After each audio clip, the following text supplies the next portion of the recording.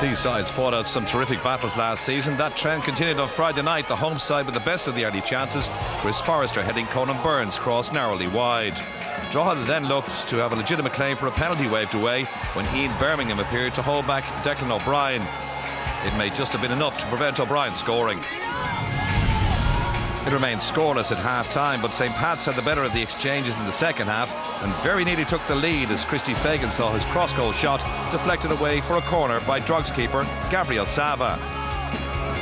From the corner, St Pat's took the lead. The visitors failed to clear their lines and substitute Shane McFaul stabbed home what proved to be the only goal of the night.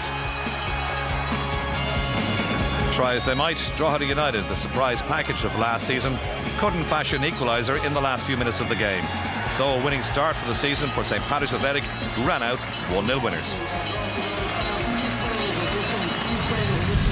Delighted with the performance and delighted with the result. Bearing in mind the pitch was quite heavy. I thought the lads played very, very well in the first half. Second half was probably 50-50, but overall I thought we probably deserved our victory.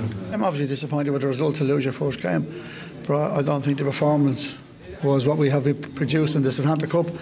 But obviously coming to Richmond Park we knew it was going to be a different kettle of fish, and obviously we didn't respond to the efforts that Pats put up, and I just felt we let ourselves down on the night. The players are very disappointed with the performance, and credit to Pats for what he did.